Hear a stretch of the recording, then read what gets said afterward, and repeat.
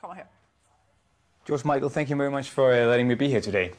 My pleasure. And I have to say, in the very beginning, you look amazing.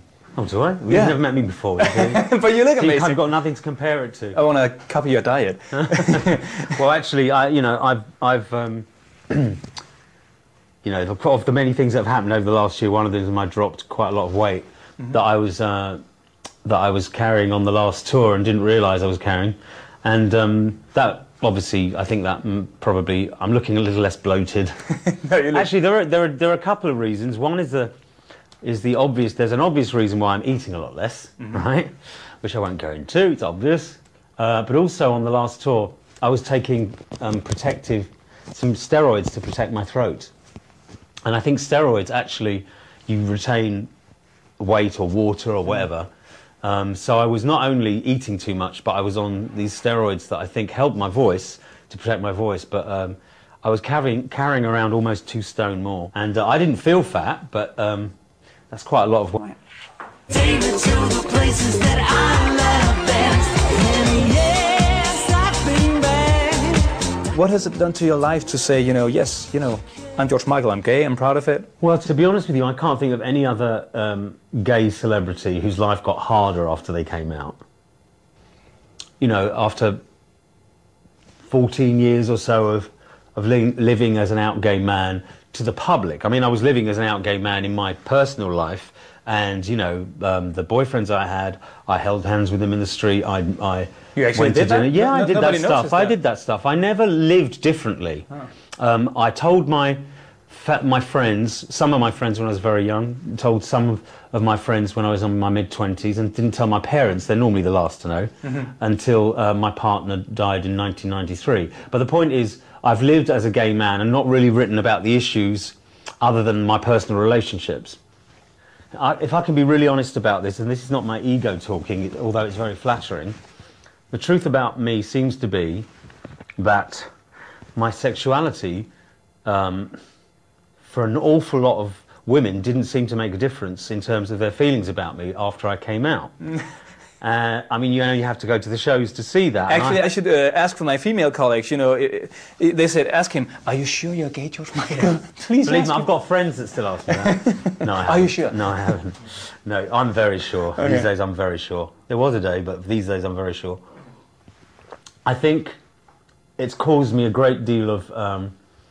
it's put me in a kind of unique position to be an out gay performer with a very large female fan base that stayed.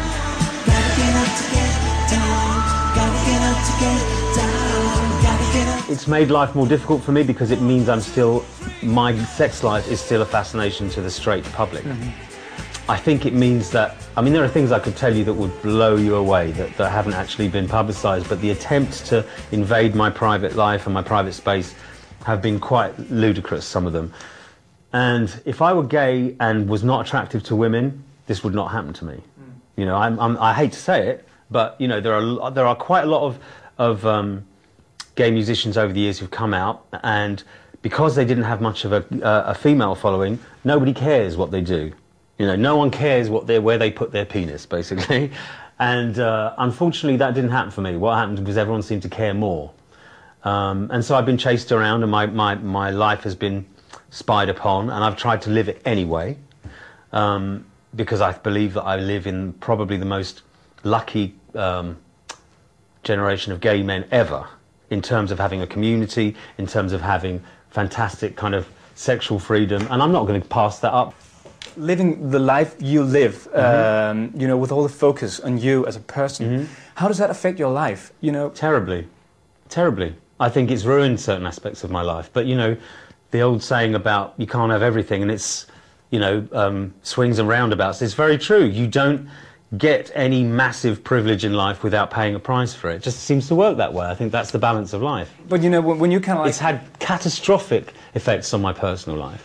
And really makes me wonder sometimes whether my life has been as important as the work that I've made in terms of, where I've put my priorities. What is so fantastic in your life that you can actually, live the way you do with all music? Music. If it wasn't music, if I wasn't absolutely driven, and if I didn't find it impossible to live without music, then I wouldn't be doing this anymore. So you're actually happy?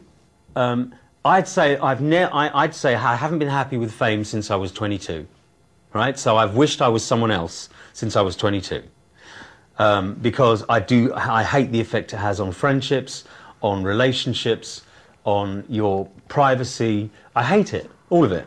But I love the fact that that I've been given the ability to make music, and I'm a kind of slave to that. And I think I try to manoeuvre emotionally through the difficulties as best I can, but I am my mother's son in that privacy would be everything to me. I think the way I've been treated as a gay man by the media is absolutely despicable. Mm-hmm. And I think their treatment of me has been a negative to young gay people, to look at the fact that you can be so successful and still be reduced to your sexuality. Is it possible to be George Michael, you know, just like living a normal life like me? I do my best. I really do my best. People would be quite surprised. Okay. You know, and and now that I don't have a driver's license, people will be quite surprised the places they'll see me catching a cab, for instance, right? But I try my hardest. It's got harder and harder.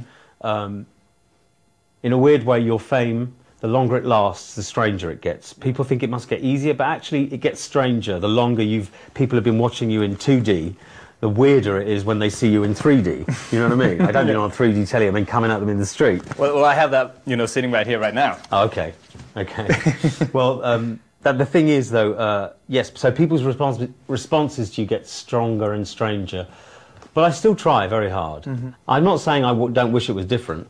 But yeah, I cope with it fairly well. I think I cope with it pretty well. I'm not crazy yet.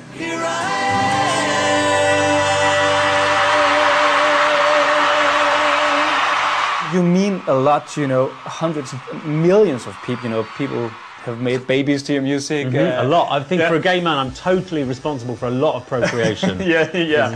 From afar, maybe. Yeah, maybe. Actually, I'm going to tell a little bit story from my personal life, because I bought my wife tickets for your show, the first show ever on Danish soil on the 25 Live Tour. Okay. And actually, I had to go on work, so she had to go with a friend. I couldn't join her. Was it Copenhagen? Yeah. And then actually, in the middle of the concert, she called me up and said, "Something is happening here tonight.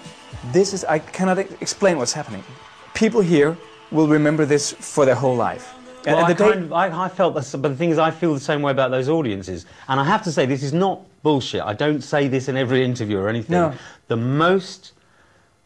best and most puzzled I was at how incredible the reaction to me is in Denmark. Of all the places that I hadn't visited for all those years. Honestly, I think there were probably more people outside the hotel in Denmark than anywhere on the entire tour. And the response of those people, the shows were phenomenal, which is why I came back and played more. You know? Yeah, actually the final, I think.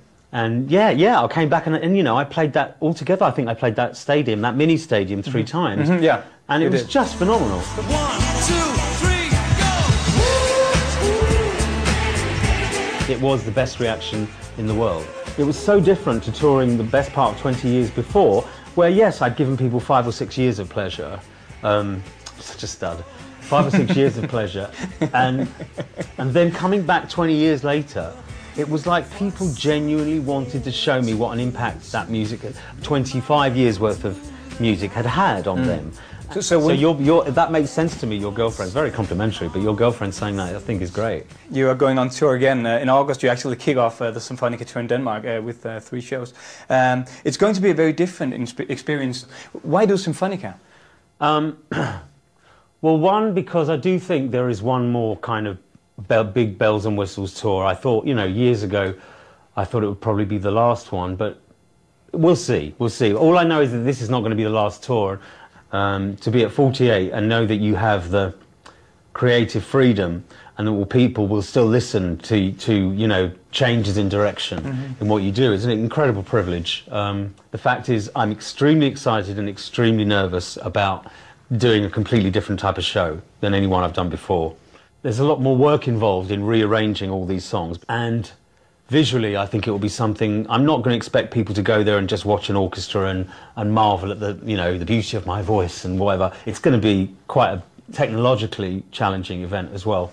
thank you for being the way you are, both on stage and off stage, and sitting here today. And we are looking very much forward to see you on tour in Denmark. Okay, I hope I don't let you down, because you didn't let me down last time, that's for sure. Okay, and I hope you didn't feel that I invaded your private life. No. Thank you so much, Dr. Michael, for taking time for me. Good to meet you.